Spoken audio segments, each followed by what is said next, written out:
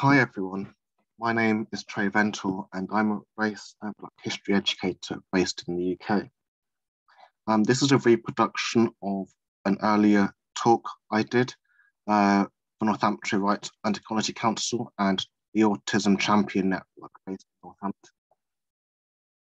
This session is an expansion on an essay I did on my master's where this paper looked at the intersection of autism while Black, grounded in intersectionality as one of the core tenets of critical race theory. So it's part sociology, part history, part autobiography, but it's also due to the lack of research in this area of specific autism while Black. Much of it can be interpreted as speculative. So taking things that we know about race already and how racism functions, taking what we know about disability and how ableism functions and sort of putting them together, which ends up with me finding more questions than actual answers. I'm not a neuroscientist, so this is not about the science, but things that will make the lives of autistic Black people that much harder.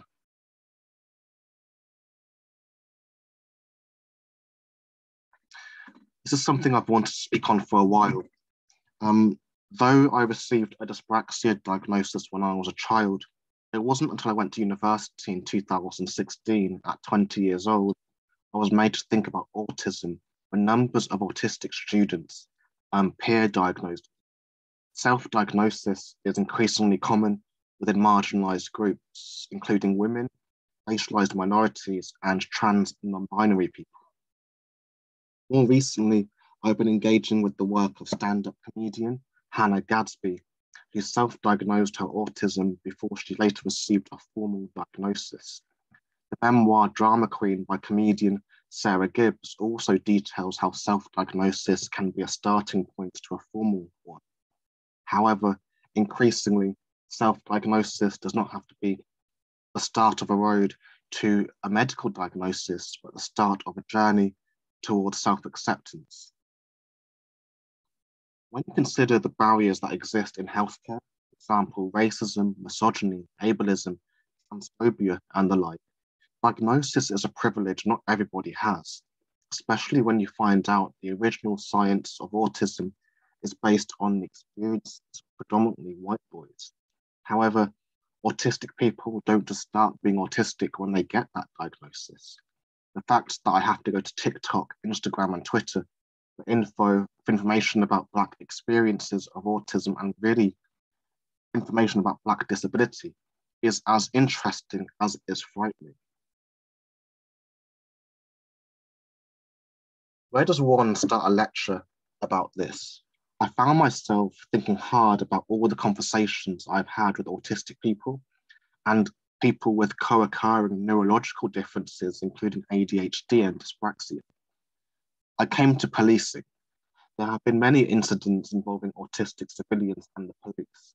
When I was stopped and searched at 14 years old, I recall my emotions were running high, and the encounter really left me with a distrust in the police. Many autistic people find the experiences of policing distressing. In a 2016 journal article, Laura Crane and colleagues discuss how in an online survey of 394 police officers from England and Wales, only 42% were satisfied with how they interact with autistic people. Whilst 37% of police officers had received autism training needed for policing, a need for training was further identified. This article discusses police responses in relation to autistic individuals and parents of autistic people, who also echoed the need for training. Autistic encounters with the criminal justice system have been as victims and as suspects, and there are several publicised examples that show poor police conduct. For example, the Commissioner of the Police for the Metropolis versus ZH.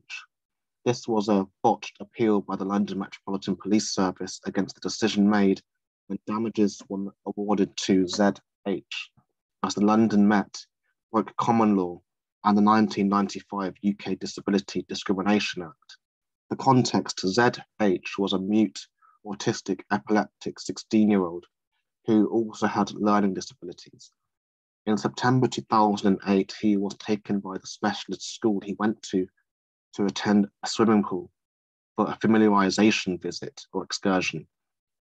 When things went awry during the visit, the manager of the establishment called the police, which gave rise to an escalating series of events, leading to ZH jumping in the pool, being forcibly removed from the pool, being handcuffed and placed in a cage at the back of a police van for 40 minutes.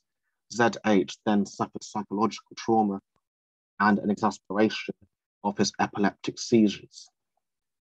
The ruling judge, Sir Robert Nelson, found the Met had committed the wrongful act of trespass and false imprisonment with further breaching his rights under Article 3, Article 5 and Article 8 of the European Convention for Human Rights, and also breaching the 1995 Disability Discrimination Act. The Met appealed and the court dismissed the appeal. The officers were judged to have acted hastily and to have been ill-informed after restraining ZH. A subsequent report by the Independent Commission on Mental Health and Policing highlights the lack of awareness to mental health issues and related knowledge amid police staff and officers, stressing there needs to be training for police and communicating with people with mental health issues, learning disabilities, and also communicating with autistic people. Without the context of autism or epilepsy, in my opinion, this could easily have been as stereotyped, been as interpreted as a Black person's encounter with the police, autistic, epileptic or not. George Floyd, Breonna Taylor, Edson DaCosta, Rashan Charles, Sarah Reed, Eric Garner, Sandra Bland, George Nanchenko, Mark Duggan, Trayvon Martin, Joy Gardner. I could list the names of Black people who were victims of the police forever. There are a few examples of violence that happened against disabled people that also have not happened to Black people, either now or historically. One of the other examples of crossover between autism and Blackness is this idea of curing autism. There's so many neurotypicals that project this idea of autism as a disease. Concurrently, under white supremacy, Blackness is also presented with projections of white being the best, i.e. via beauty magazines with Eurocentric beauty standards. Furthermore, educational curricula, media, and our general culture present the idea there's something inherently wrong with Blackness. DeBerry and Lau called this idea of something wrong, being wrong with Black Africanness as Afro-pessimism. So this idea of curing us because neurotypicals believe we have some sort of deficiency is an exceedingly common story I've been told by autistic friends and colleagues, and even seen pervade through discourse on social media, in the sense that autism and neurodivergent disabilities more generally, and many physical disabilities are to be overcome, which really absolves institutions of removing ableist barriers that are in place. In terms of neurological differences, this idea of curing something that you were born with is something I know twice over, both as a Black person and as a neurodivergent person.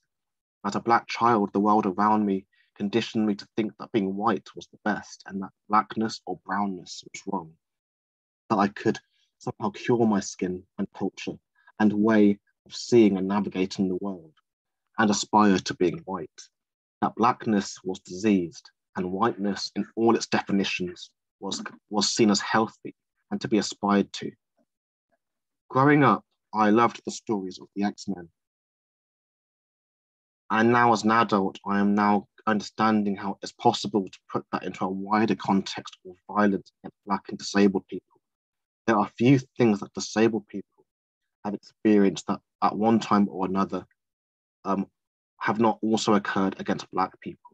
There are lots of parallels between the X-Men stories and neurodivergence at large. In some cases, people also draw parallels between the civil rights movement in America, as this is also the time that the X-Men comics were originally introduced.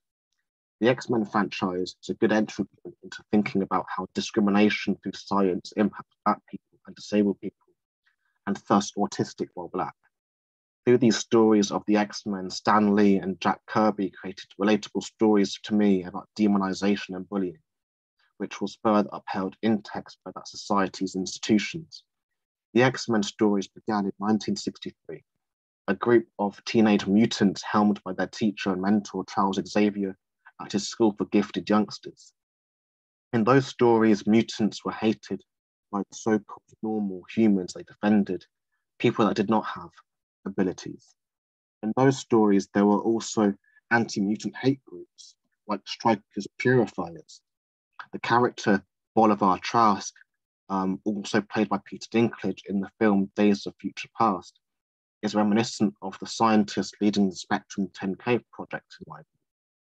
Autism Speaks has also long been thought of as a hate group by autistic people, and it does raise reflections with those hate groups in the X-Men mythos, including the Sentinels, who were a brand of mutant-destroying robots introduced in the 60s just as Black Americans were being abused by the police and segregation policies under Jim Crow laws.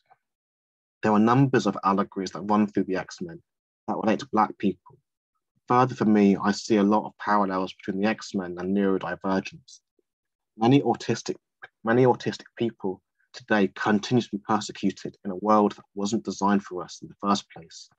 Society's institutions, such as the police, prisons, schools, and workplaces, continue to be sites of trauma.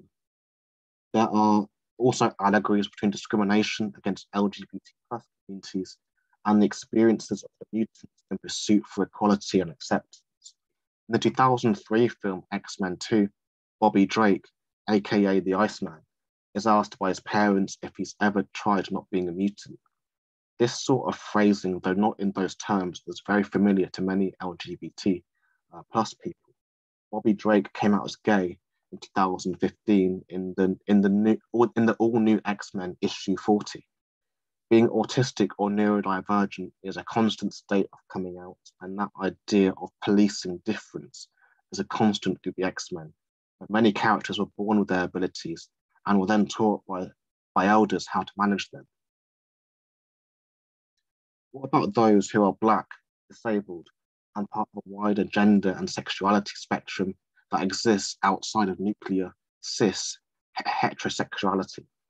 The phenomena of the distinct experiences of Black disabled people, including autistic Black people, can be described under what psychologist Gwen Kinrani termed as Negra ableism. It goes on to name 4 axes where anti-Blackness meets ableism.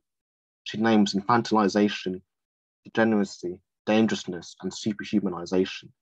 Considering the way white autistic people are presented on television, they are infantilized. I'm thinking about programs like BBC's The A Word and also the program Young Sheldon on CBS. I begrudgingly reference the 2021 film Music, as well as the 1988 film Rain Man starring Dustin Hoffman, further to Sam Gardner as the main character in the Netflix series Atypical. These actors are predominantly white. These actors are predominantly autistic white boys / men. Are predominantly playing autistic white boys and men. When you implement race into this, tracking this story to the plantation societies of the 17th and 18th century, enslaved Black people were forever treated like children, needing the guiding hand of the white master, while also treated as superhuman. Infantilization is pervasive through ableist thinking, the projection that someone is unable to do for themselves or think for themselves. This can include talking to disabled people in baby talk, and it can also be addressing the parent, colleague, or friend of the autistic person without actually addressing the autistic person. There is also the fact of not allowing us the right to express and experience adult lives, as we are expected to be naive and pure. And I use that term pure in speech marks or inverted commas. The fact that autistic people swear, like to go out, have sex, drink alcohol, go to parties, and want to work. And really many of the things non-autistic and non-disabled people do, I find surprises a good many people. In the context of children, our society presents the image that parents know best and that children's rights do not matter. As the late Bell Hooks wrote, when we love children, we acknowledge by our very action that they are not property, that they have rights, and that we respect and uphold their rights. Without justice, there can be no love. Bell Hooks was a long defender of children's rights and dignity. So we must extend this philosophy to Black children, autistic Black children, disabled children. They are not exceptions. Black children today and yesterday, autistic or not, continue to be infantilized. There is no consent, as we saw with the Child Q case here in the UK. Dangerousness and disability have a long-reaching relationship. Autistic people and violence come at an intersection. Stereotypes. That intersection, while Black, takes another turn. Kinwani writes that this alleged dangerousness is wrapped up around white projections of aggression, notions of bestiality, and out of controlness. It is this construction that leads to control and restraint measures and freedom deprivation disproportionately used when mental health services deal with Black people. This construction was central to the colonial endeavour, of course, and the need to tame, to control and domesticate the dangerous and wild other. As a Black person in Britain today, I am 4 times more likely to be detained under the Mental Health Act. If I was upset,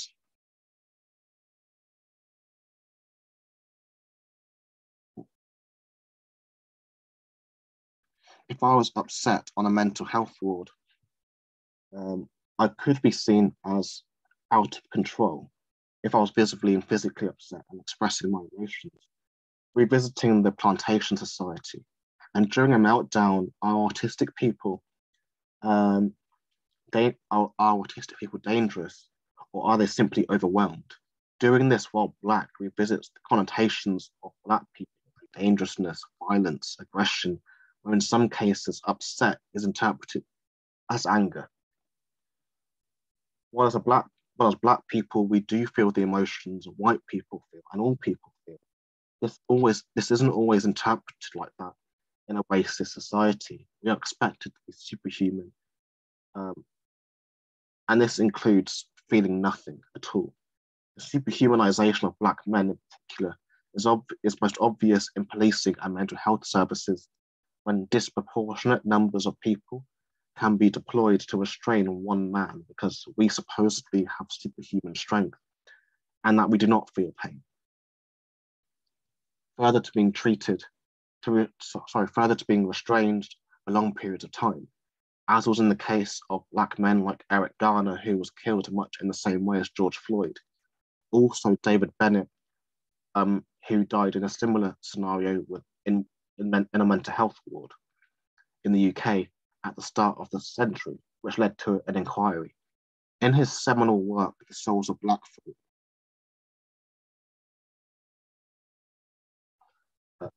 African-American writer, sociologist, and historian W.E.B. Du Bois posed a question that is still as relevant to Black people today as it was at the start of the 20th century when he wrote it. How does it feel to be a problem? I know an excellent coloured man, so sorry, this language is dated from the time, or I fought at Mechanicsville, or do not these Southern outrages make your blood boil? At these I smile or am interested.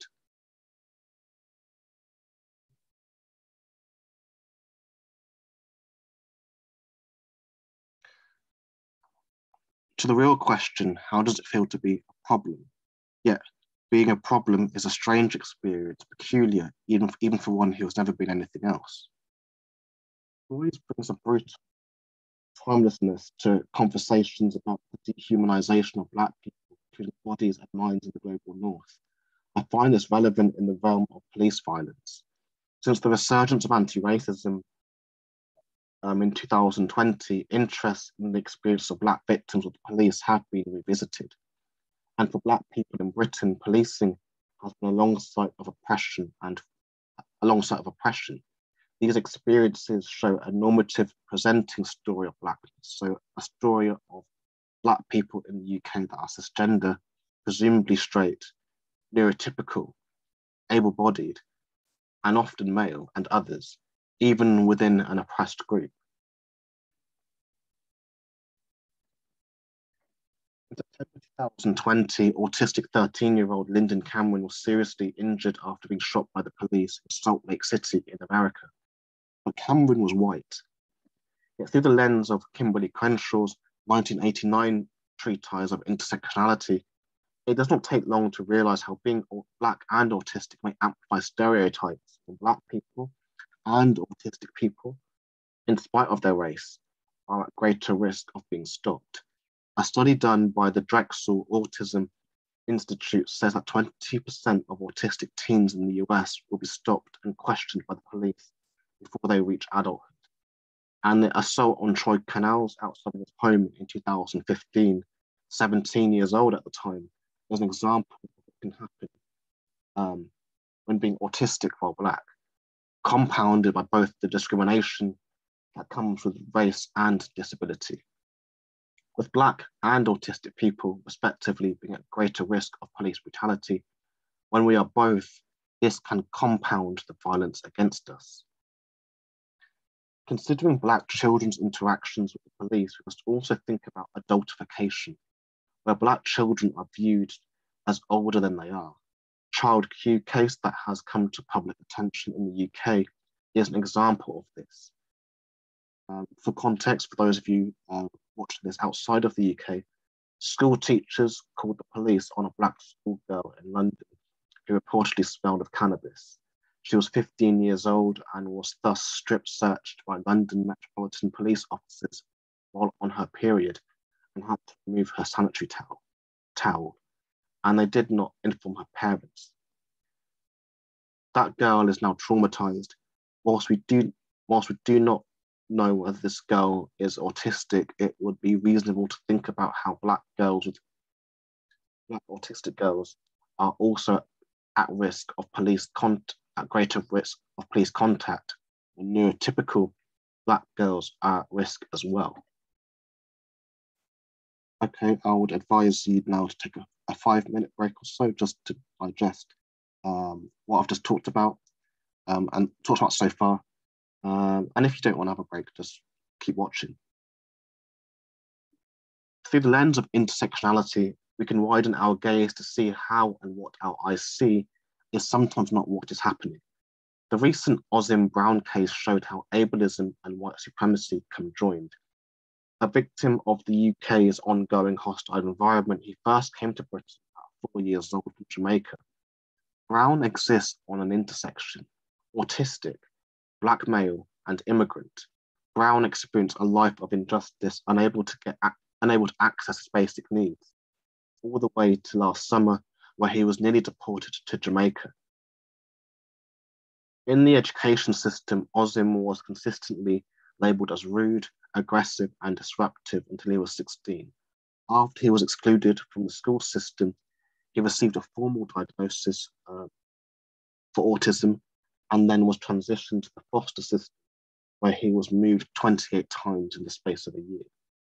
He was cut off from his mother and put into a foster system that was designed to fail him, as it does so many Black children, and also neurodivergent children. He found solace with men in similar situations. One night, 2 of his friends stole a mobile phone. Autism did not see it, but he was sentenced by the now unlawful joint enterprise guilty by association law, and he was thus imprisoned for 5 years. Under the hostile environment, he was set to be deported for a crime he did not commit to a country he had not seen since he was 4 years old. In prison, he had been over-medicated for control. Now isolated, prison guards stole his drawings and artwork, goading him into violence. His body now scarred by self-harm at regulating his pain. He was denied help and support in his education experience, and then a series of events further led him to be failed by the foster system the criminal justice system, and then the Home Office, showing how Britain's institutions can act. The specific social harms Black disabled people face is missing from conversations about anti-racism and ableism, including from the police. Of the numerous Black people killed by the police in the US, many had disabilities and/or mental health conditions, including Eric Garner, who was asthmatic, diabetic, and had a heart condition, and he was killed much in the same way as George Floyd. Tanisha Anderson was bipolar, Sandra Bland was epileptic and also had depression, Deborah Danner was schizophrenic, Elijah McClain was autistic, and there are many others. Being disabled while Black in America is a mandate for being at greater risk of police violence, where so many victims have been disabled and Black.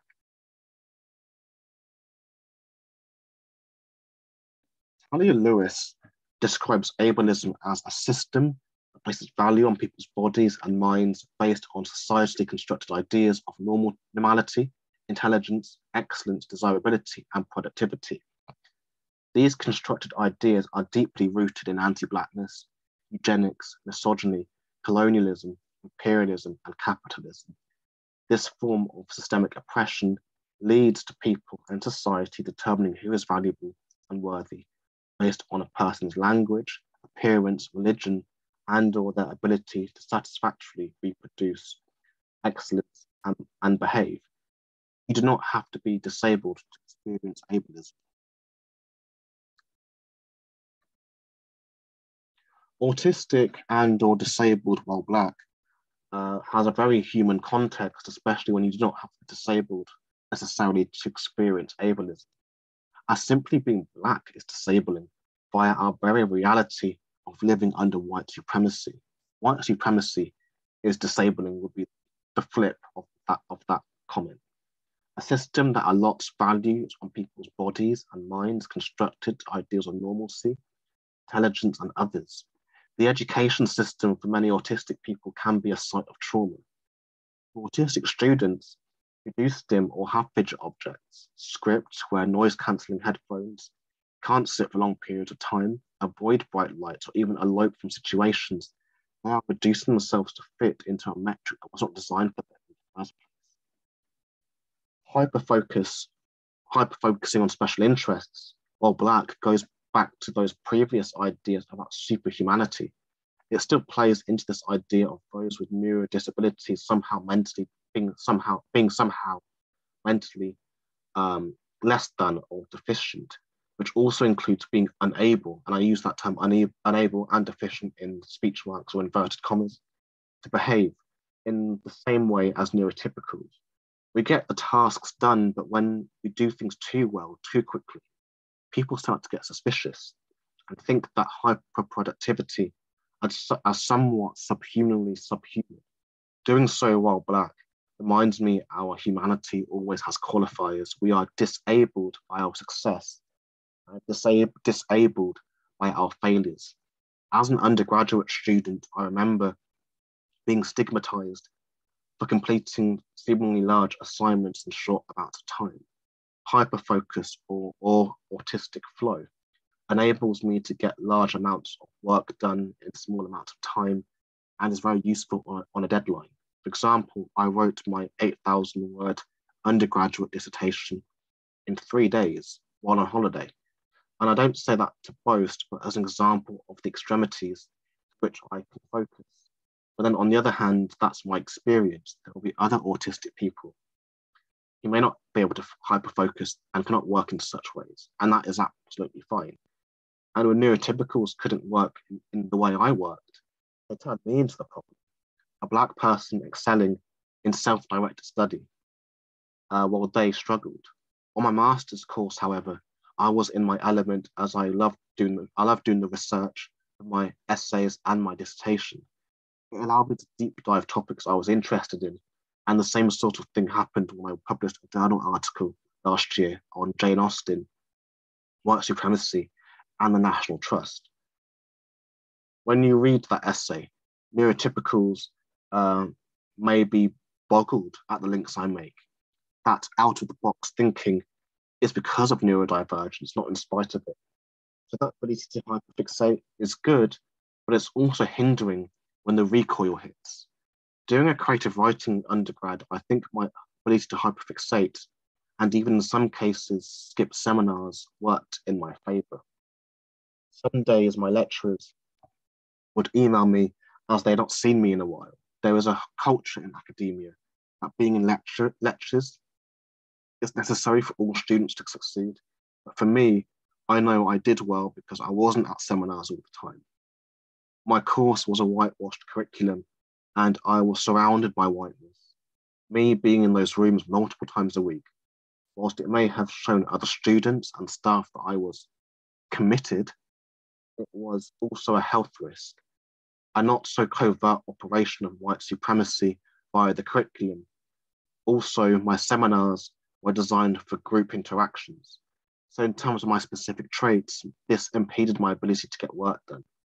I saw my seminars as a barrier to my study and development, not an enabler of it. Seminars can sometimes be barriers to learners that are too self-directed, too introverted, too independent for institutional life. Speaking to autistic people, whilst we share commonalities, we are all individuals and are very different as well.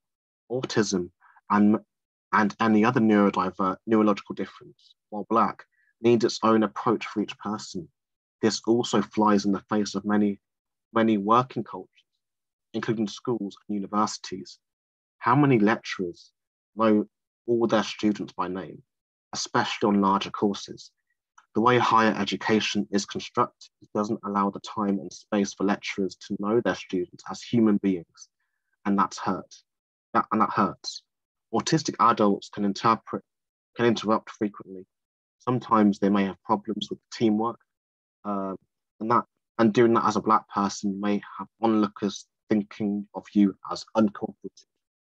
Autistic people are more prone to mental health issues, not exclusively from their autism, but because the world is on a different metric and how institutions see and treat you on a day-to-day. So many I know struggle with depression and anxiety for these reasons. There's lots of crossover with this and LGBT plus communities as well, not because they are gay, lesbian, trans, non-binary, bisexual, etc., but because societal cultures of violence have normalized homophobia, transphobia, etc., and how that is upheld. What about Black autistics that are trans and non-binary, those who are gay or bisexual or lesbian, and the intersectional crossovers that exist between ableism, racism, and discrimination against members of the LGBT community, and also those intersections with mental ill health? Lots of autistic people don't just have autism. Many also have co-occurring neurological differences like ADHD or dyspraxia, which is what I was originally diagnosed with as a child, dyspraxia, that is. Dyspraxics have more than our fair share of coordination and perception difficulties. Lots of these things, Black, impact how you are seen in environments already anti-Black by design. Behaviors that will make Black people be seen as violent or mentally or intellectually less than by their colleagues, possibly even from other Black people who've internalized those ways of thinking.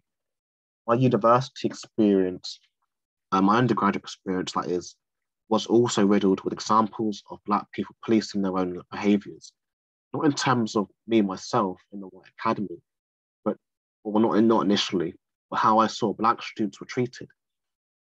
In my disability, I policed my own body language, my behavior, afraid that if I was to express myself too openly, that would be construed as violent. I saw the numbers of Black students who were being policed in halls of residence, and the numbers of Black students expressing happiness outwardly were being thought of as violent by their lecturers and professional services. Many Black British students came from parts of North and South London, and I would see their big smiles and expressions of joy and wonder and love and them just being themselves, but in private. In public, they were completely different people. Lots of white people are not used to seeing Black joy and Black happiness. They're used to the trauma narratives of police violence, enslavement, and colonialism, with Black people in positions of subjugation. Within the neoliberal university, or in the neoliberal society in general, I do struggle to fit. In the lived experiences of Black people, then, this way of seeing reminds me of that intersectional violence is an ever-present force in our society. Sociologist Patricia Hill Collins argues that intersectional paradigms are a reminder that oppression cannot always be narrowed down to singular things, and that multiple forms of violence can work together to produce disadvantage. Historically speaking, you can see how race and disability were stigmatized in Nazi Germany, especially during the Holocaust, where Black people, including children, were looked upon as inferior. To grasp these ideas, we need to see how far back concepts of difference go, as Paul Taylor writes in his book Race, or the ancient world was for many of its inhabitants a world of multiple peoples. Often enough, these peoples were sorted into two sets, us and them. However, it was in the days of Europe's empire building that race scientists, and I use that term race scientists again in inverted commas, drew on physical and cultural differences to emphasize this idea of us and them, where science journalist Angela Saini writes that what Europeans saw as cultural shortcomings in other populations in the early 19th century soon became conflated with how they looked. The fact we tick a box on application forms or on the census and across society in relation to race and ethnicity is due to these early colonizers who essentially invented race. In 1795, a German physician known as Johann Blumenbach surmised that humanity could be sectioned into racial groups: Caucasians, Mongolians, Ethiopians, Americans, and Malays. He did not use the term Caucasian to only mean those read as white, but to include people also from India and North Africa, with Blumenbach concluding, "I have taken the name of Mount Caucasus both because its neighborhood and southern slope produced the most beautiful race of men." By seeing how race was made, Black people as targets of Nazi Germany, and even now today, is predictable. Nazi policies were entrenched in eugenics, described by Angela Saini and Adam Pearson as the controversial idea that we can improve the quality of the human race by selecting who can and who cannot reproduce. Eugenics targeted specific groups of people, including the working class, the disabled, and people of color, sterilized in the name of science, and went on to inspire the Nazis, becoming a driving force for those Nazi death camps. These ideas do not sound too dissimilar to the beliefs perpetuated by European race scientists and thinkers during the 18th and 19th centuries. So that's half time. So I would say go and have a drink or something, or get something to eat. And if you don't need to, just carry on. In relation to Nazi Germany, Robert Kesting argues that after 1937, over 300 Black children disappeared without a trace. Further commenting on the speculation they were deported to killing centres. On the other hand, we could also argue that being Black in the eyes of race scientists was the same as being thought of as unintelligent and incapable of thought, thus ableism and its intersections with anti-Blackness. Following Talia Lewis and how ideas of white and Black were constructed, we can see the intimate relationship between Blackness and ableism, or anti-Blackness and ableism. These racial hierarchies continue to exist today. Brian Nero articulates racial hierarchies via Carl Linnaeus' 1767 treatise on the slides there. The race science that preceded the Nazi regime reminds me to be black in Nazi Germany was to be viewed as less than human.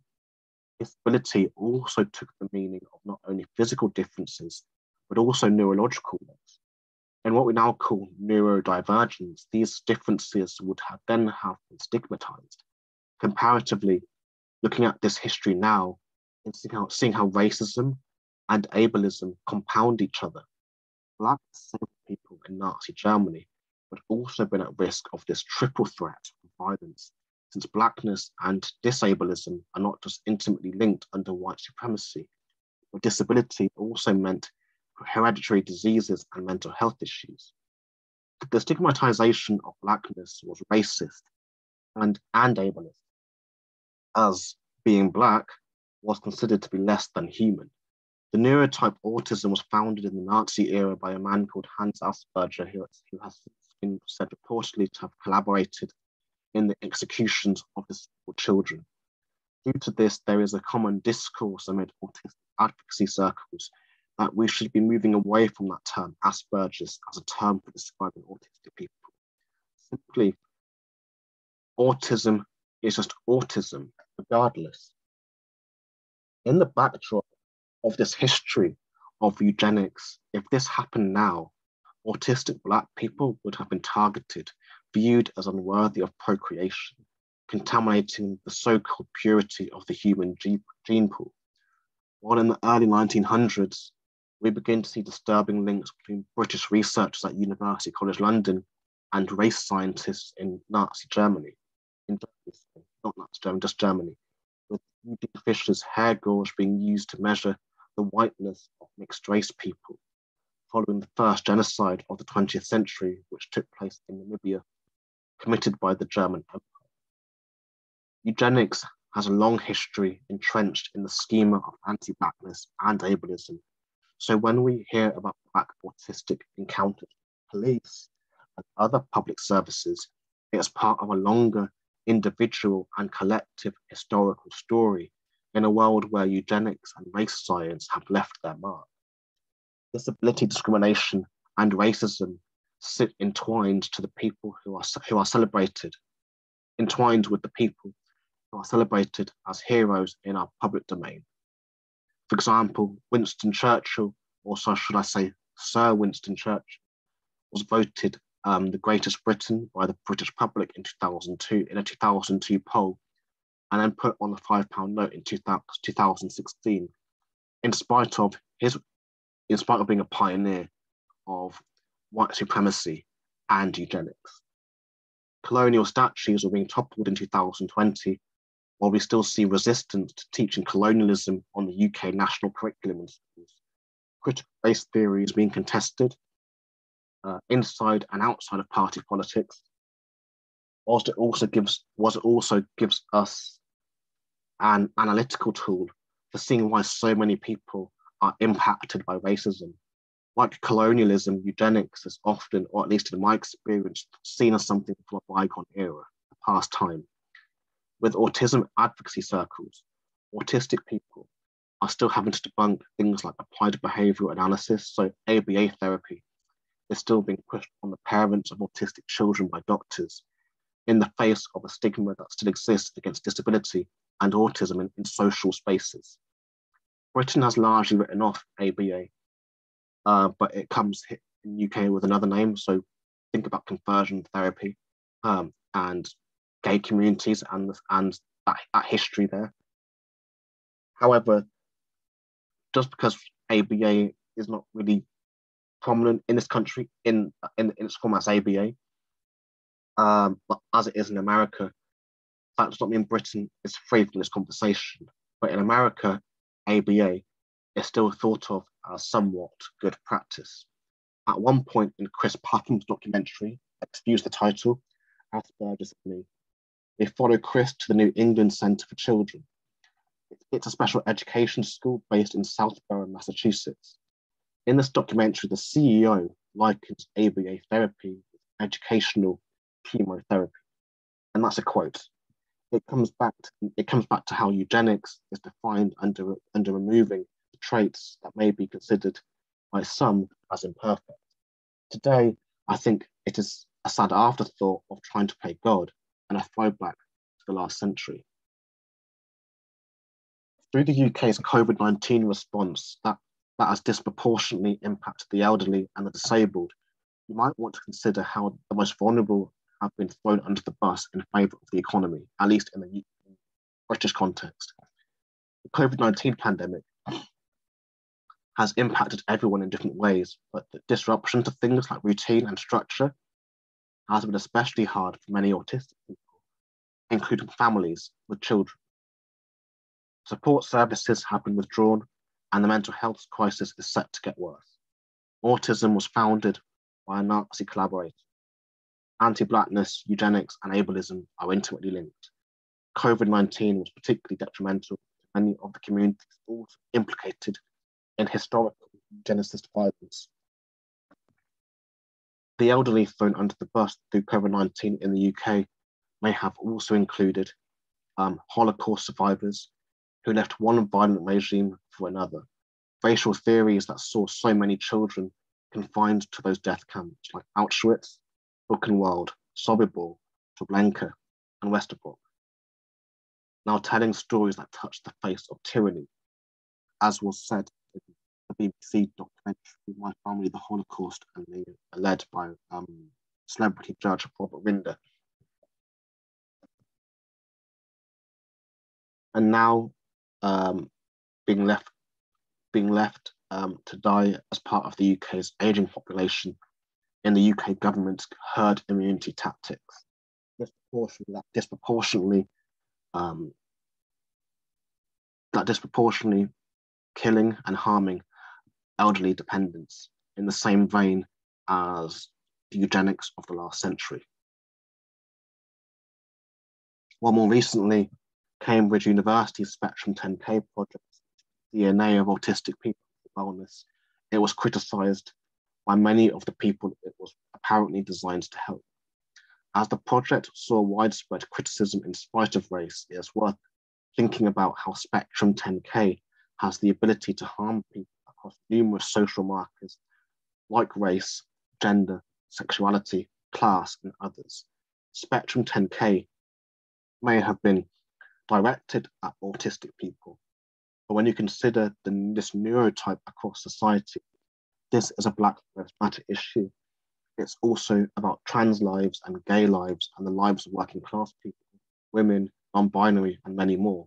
It's about everyone and everything that's important. Increasing the baseline for human life, so the most vulnerable are not having to fight things like this. Here it is. We need to think about how historic harms can manifest themselves in the violence Kimberlé Crenshaw conceptualizes in intersectionality, while also popular cultural narratives of autism are also only producing white-centered stories about autism and disability. Thus, these sorts of violence are not being seen in the context of Black and brown people.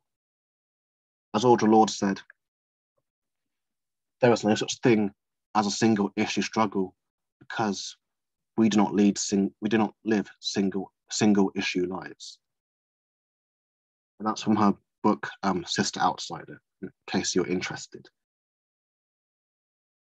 In screen media, autism has a white privilege issue, and the film and TV industry's decision to continue to present white males as really the only face of autism is implicitly stating only their stories are of human value in entertainment.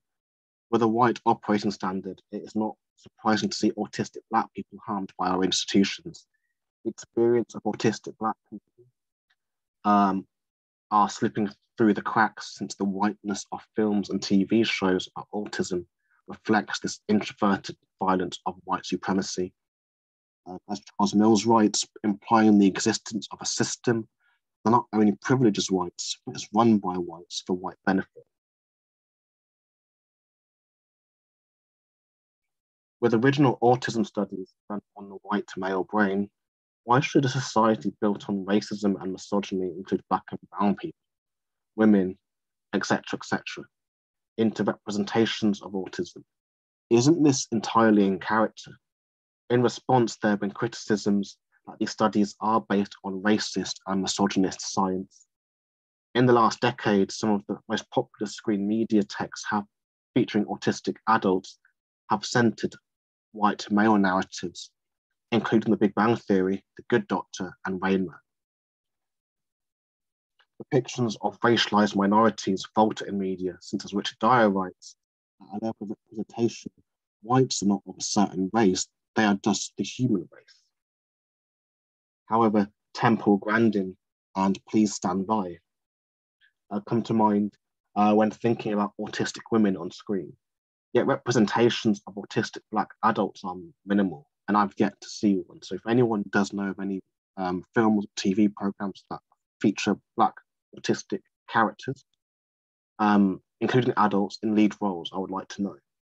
In screen media, then, the term human is synonymous or interchangeable with white, as only they can take up the space of autistic person, really excluding any intersectional discourse on neurodivergent disability as a collective. In the context of representation, the universality of whiteness could also be synonymous with white maleness. The late whiteness studies academic Ruth Frankenberg believed that in relation to white boys and men, white girls and women had to be pure, passive, and support the ideals of the white man. As both Hannah Gadsby and Sarah Gibbs showed, the fact autistic traits in girls differ to boys may run contrary to this universality that whiteness presents and might provoke a challenge to patriarchy. Since whiteness is, as Calwant Bopal further states, historical privilege and power, although it may work differently for white working and middle class groups and other intersectional identities. Whiteness is not just an individual identity, it is embedded in different institutions such as schools and the media as being the predominant identity. In such white spaces, whiteness and white Western practices are the norm, and those which do not comply are seen as outsiders and others. The white practices and identity of whiteness are afforded a kind of privilege that dominates all others, in which these privileges are only available to white groups who operate in these spaces, often at the expense of non-white groups. In summary, sociologist Calwant Bopal's conceptualization of whiteness applies just as well to the film and TV industry, as it does to healthcare, education, sports, recruitment, and so on. As even in disability, autism is still something owned by whiteness and white people and white ways of seeing the world. Moreover, for autistic Black girls and autistic Black women, ableist encounters work simultaneously with Moya Bailey's misogynoir, where race and gender can both play roles in bias. The idea that the popular mainstream depictions of autistic girls and women have been white is really reaffirming whiteness and the white gaze as operating standard. Further to the fact that society continues to treat Black girls and women as invincible, while Black girls experience adultification, compounded by the colonial racial hierarchies I mentioned earlier. These ideas of childhood were not made for Black children, so even as young people, we are forced to become adult before we are ready. Childhood is privilege, and in the infantilization of autism on screen, white children receive the privilege of some representation, while we receive very little or even none. And that's not to say autistic white children have it easy, because many of them don't, but it's not because of their race. Mainstream media, continuing with this white standard, does not cater for the diversity of lived experiences. Through an intersectional gaze, we may begin to see how anti-Blackness and ableism compound each other, and how the lack of representation of this on screen does not impact autistic white people. Since experiences, even autistic ones, are treated as the norm, as Richard Dyer writes, there's no more powerful position than that of being just human. The claim to power is the claim to speak for the commonality of humanity. Race-to people can't do that. They can only speak for their race, but non-race-to people can, for they do not represent the interests of a race. With whiteness marked as the default, it provoked me to seek out more diverse, if I can use that term, examples of neurodivergent or neurological differences beyond television. So here are some of the social media accounts that I've come across simply to gain some alternative understanding around ADHD, autism, and dyspraxia. Stuart Hall on the left believed that mainstream media representations had an agenda and consumers should find alternative sources for truth and information. Social media is part of that mainstream now, but I still find it more accessible than the films and TV shows that get made. In relation to autism, while Black, an ideology could be that presiding media centers white male gaze as universal.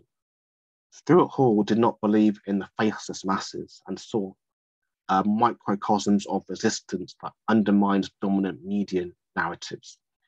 With modern representations of autism, I can see the diversities of social media personalities countering narratives peddled out by the main establishment media with the TV and films that get made. To understand the criticisms of the whitewashing of disability, we must also look beyond white privilege. Sara Ahmed writes that declaring whiteness, even admitting to one-time racism, when declaration is assumed to be evidence of an anti-racist commitment, is not what it says. Thus, neither the recognition nor the declaration really changed anything much. White people centering themselves on what they can do to help, and I say they can do to help in inverted commas as well, has the ability to hurt anti-racist struggle and resistance, even in good intent, since it ultimately centers whiteness, and she thus argues that whiteness studies should involve at least a double turn. To turn towards whiteness is to turn towards and away from the bodies who have been given agency and mobility by such privilege. In other words, the task for white subjects would be to stay implicated in what they critique, but in turning towards their role and responsibility in these histories of racism as histories present, to turn away from themselves and towards the other. I would say we should have another break there, so press pause. I'll then come back to this later if you want. Or you can just continue as well. So we must not center whiteness, but consider the impact the normalization of whiteness has had on those racialized outside of it.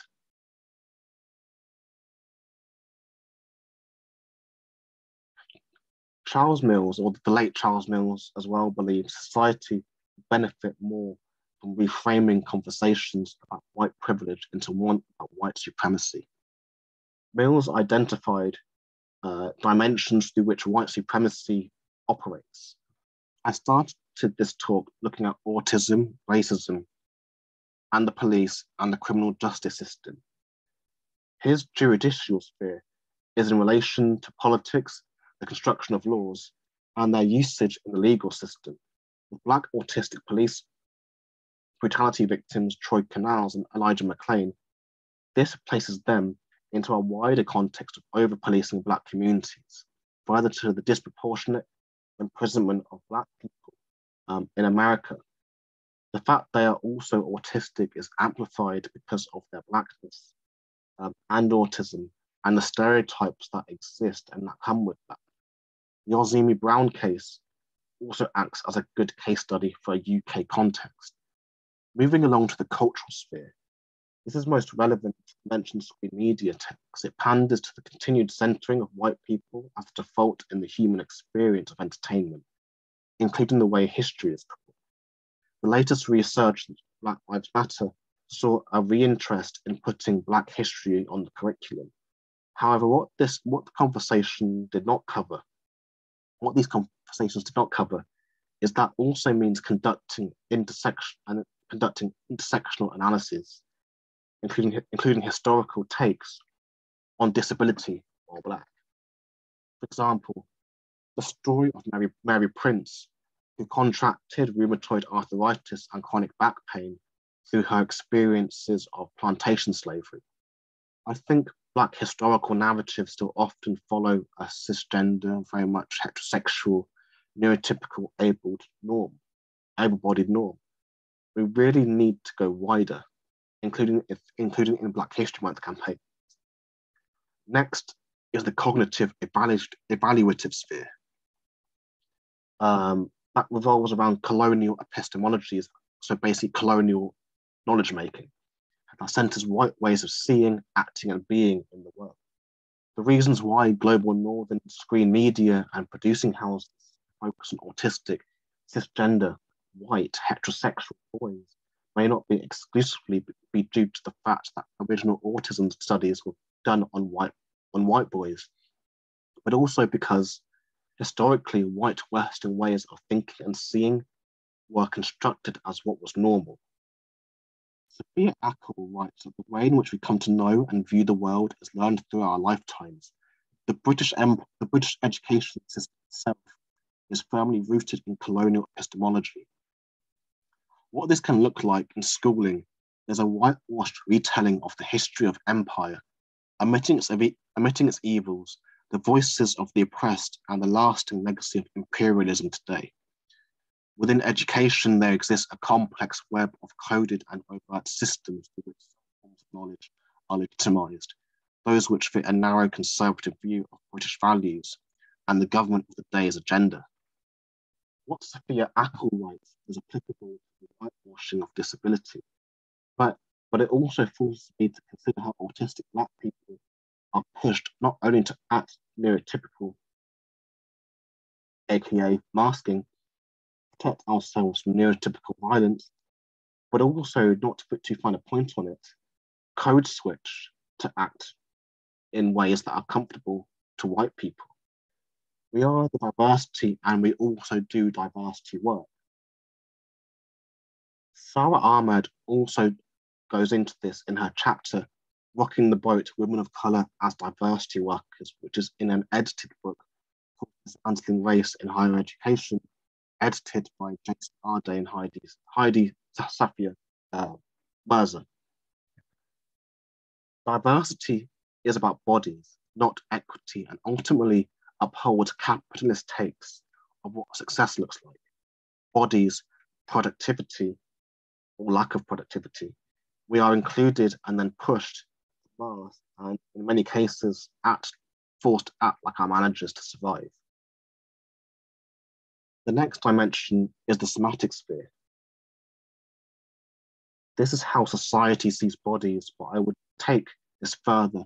Following the ideas of Bell Hooks, Kimberlé Crenshaw, Patricia Hill Collins, and others, somatically Black autistic bodies could be seen differently, or maybe seen differently to Black neurotypical ones, with Black autistic girls also being at the brunt of adultification and misogyny, and boys being subject to just adultification, i.e. these stereotypes will be amplified in police encounters, engaging with education providers, mental health services, healthcare, and others, violence being done to both Black and autistic people.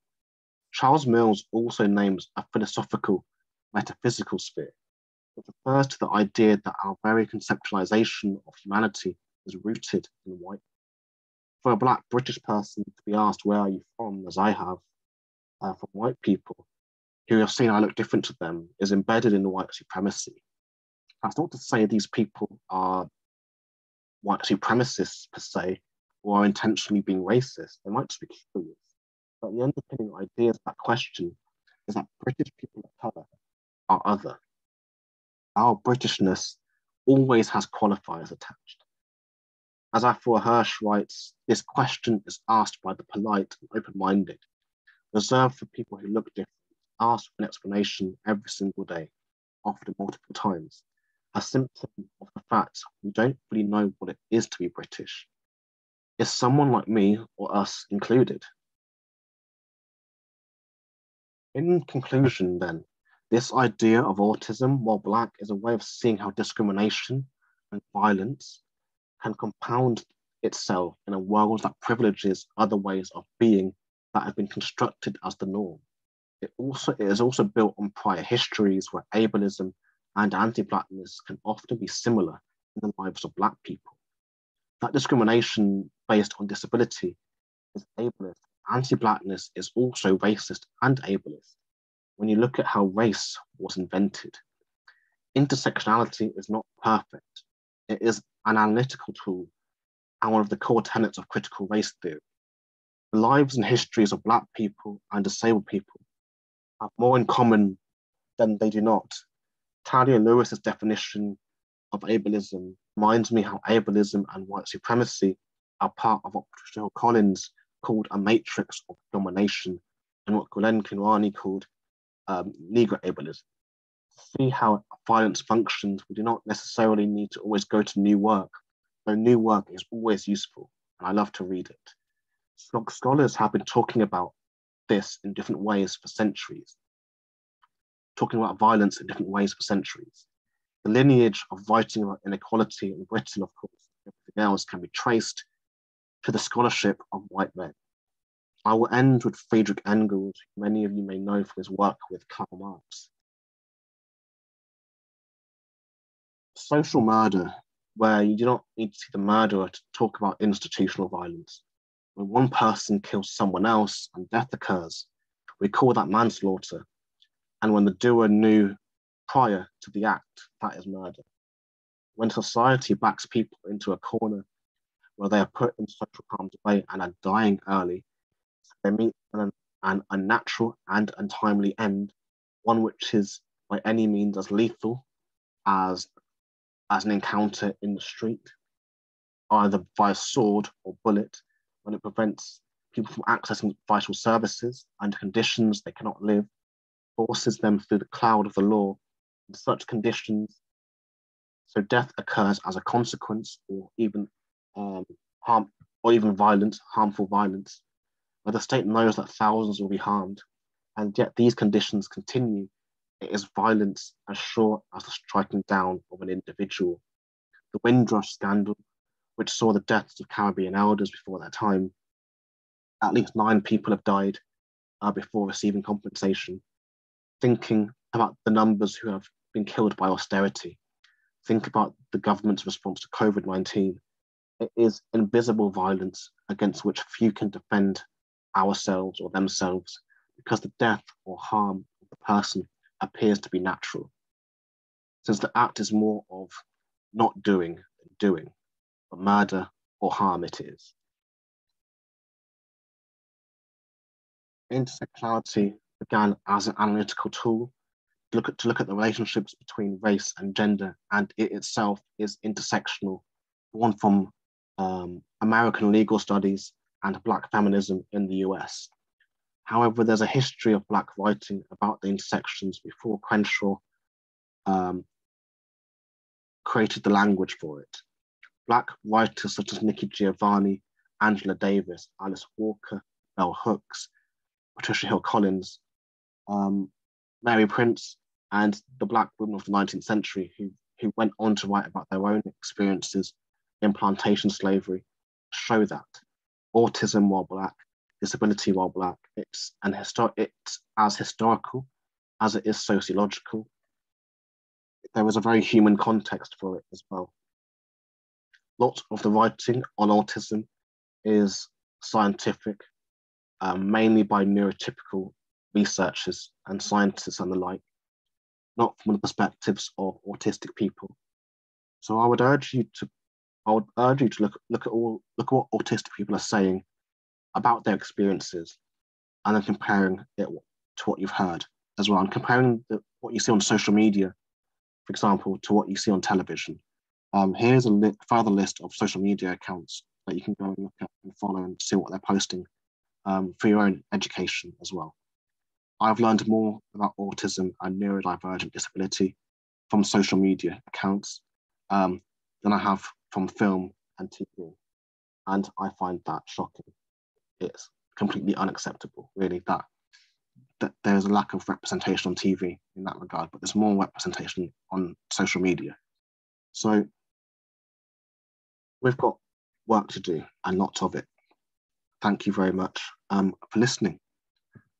In the video description, you'll find a link to the referencing list as well, which will link you to a Padlet document full of references that I've used in this presentation, but also further reading where there was no time to go into things into more detail. So, for example, eugenics. For example, so there's lots of reading about eugenics and what it is and about it and that sort of stuff. But yeah, thank you very much for listening.